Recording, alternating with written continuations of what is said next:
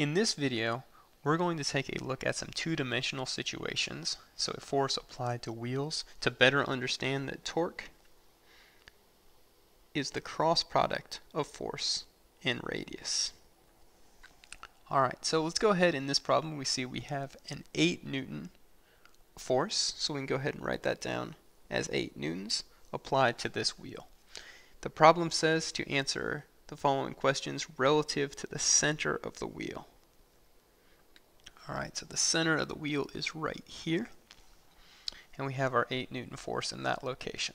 So when we say torque is the cross product of force and radius, we are going to measure the radius perpendicular to the force. So what that means is I'm going to start by highlighting what I'm going to call the line of action.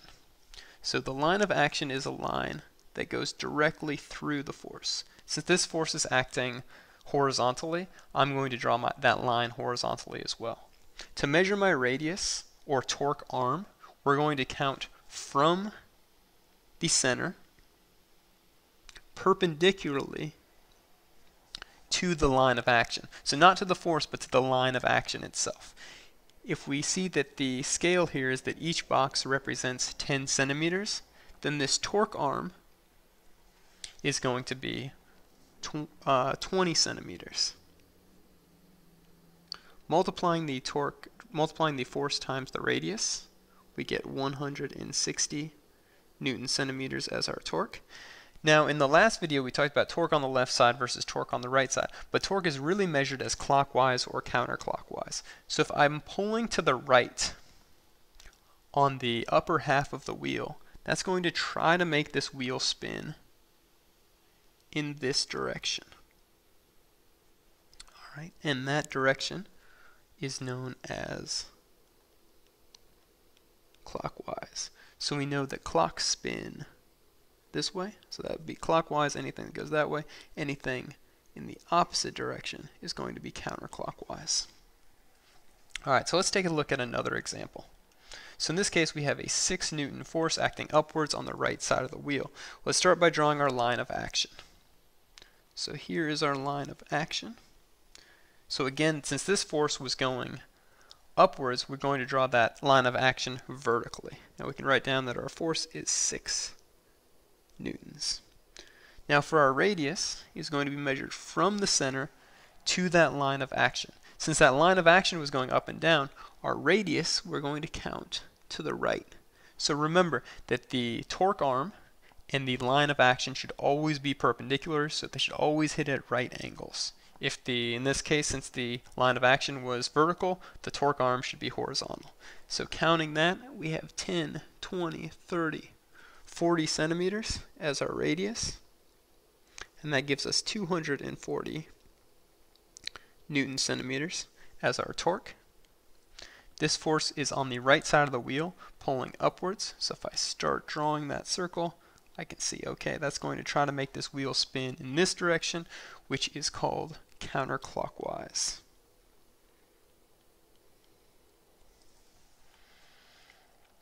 Moving along to our next problem, we have an 8 Newton force, and let's start by drawing our line of action.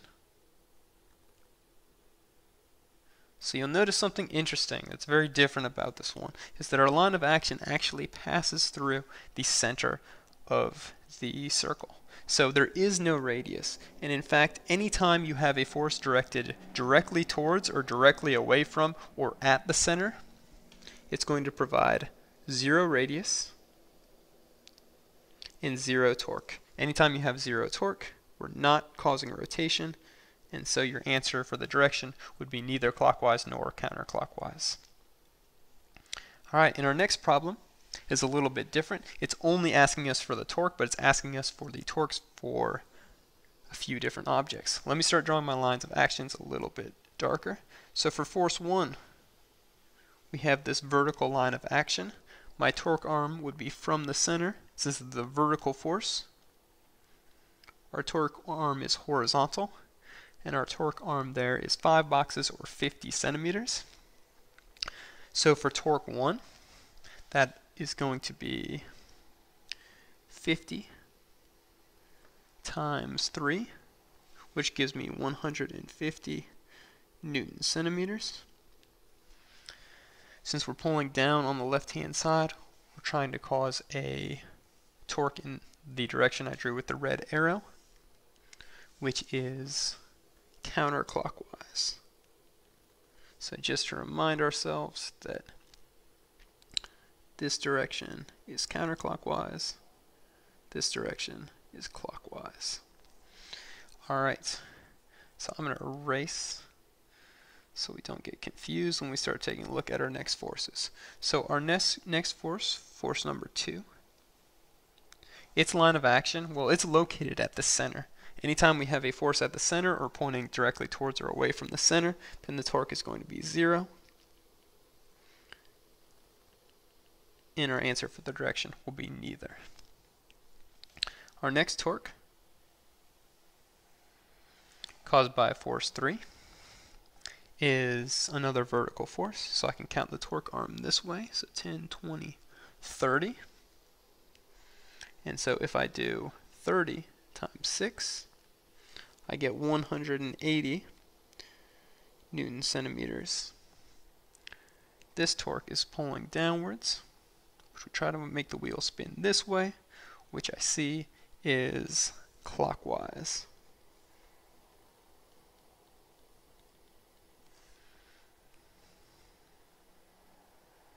Alright, our last force. Again, remember we're counting directly to the line of action, making sure these are perpendicular so you don't actually have to count up to where the force is, but just to the line of action. That gives us a radius of 40 centimeters times a force of 4 newtons, which gives us 160 Newton centimeters. Acting, well, on this side, if we pull up on the right side, that would make our wheel spin in this direction, which is counterclockwise. Alright, this problem asks us to calculate the net torque. So be careful on this. We're not looking at left side versus right side. Torques act clockwise or counterclockwise. So, counterclockwise, I have a 150 Newton centimeter torque and a 180 Newton centimeter torque, which gives me a total of, my fault, I have 150 and 160. So I looked at the two that were counterclockwise. So 150 plus 160 gives me 310 Newton centimeters. Clockwise, I just had 180 Newton centimeters. So I have more torque acting counterclockwise. That means my net torque will be counterclockwise. And I had an extra, well, 310 minus 180 gives me 130 Newton centimeters. All right, a couple more. So in this problem, we have some unknown forces, but we'll notice in this problem it says determine all unknowns that will keep the wheel at rest. So we have to balance the torques, which we'll see is step 1, and then we also have to balance the forces. Alright, so let's start by counting our radiuses. So for force 1, our line of action goes right through the center, and so that tells us that for force 1, we're going to have no torque. And so neither direction. For torque 2,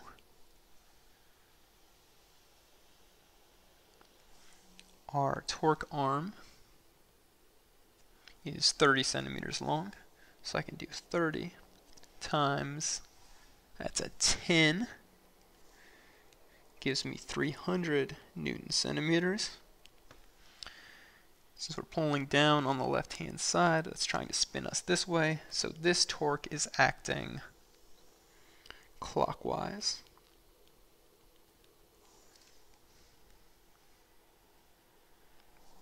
And for force 3,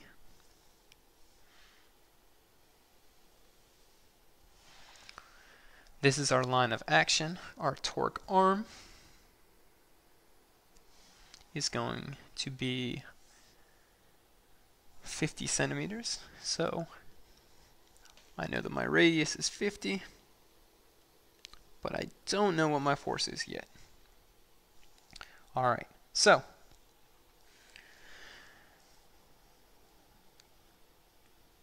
but I do know I can figure out that this torque will act in this direction, which is counterclockwise.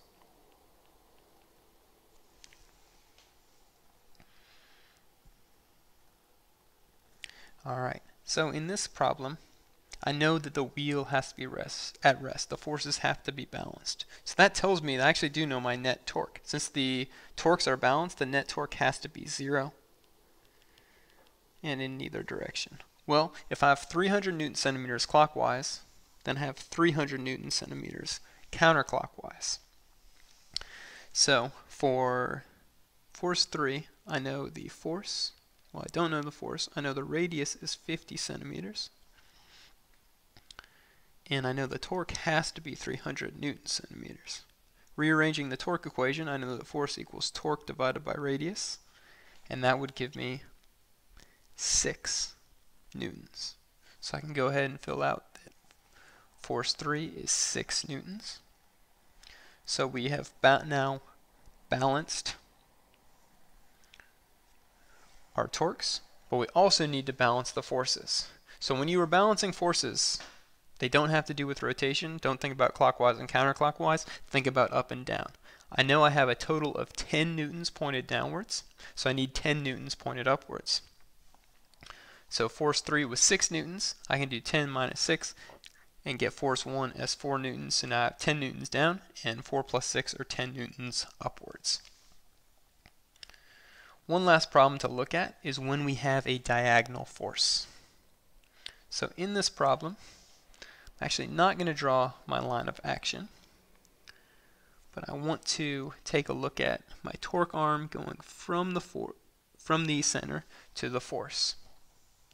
Whenever I have a diagonal force, I want to break it down into components.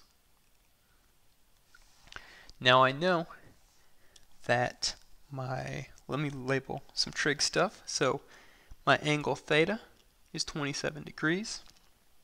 7 newtons is my hypotenuse. The angle always touches the adjacent side. And the opposite side is my vertical component. Now my adjacent side is pointed directly away from the center. So I actually don't really care about the adjacent side. It's not causing any torque.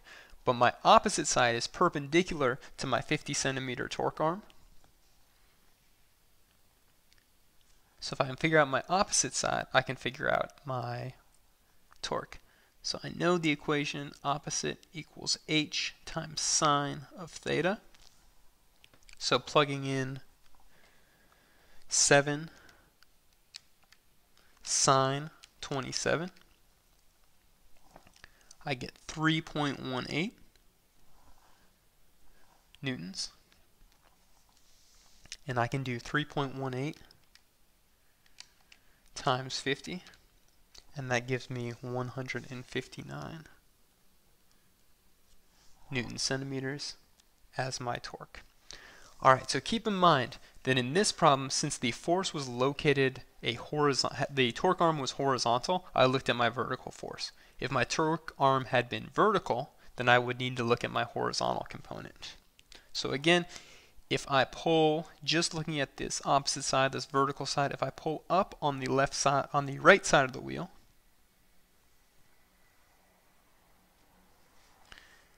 then my wheel would try to spin in the, let's see, that is the counterclockwise direction.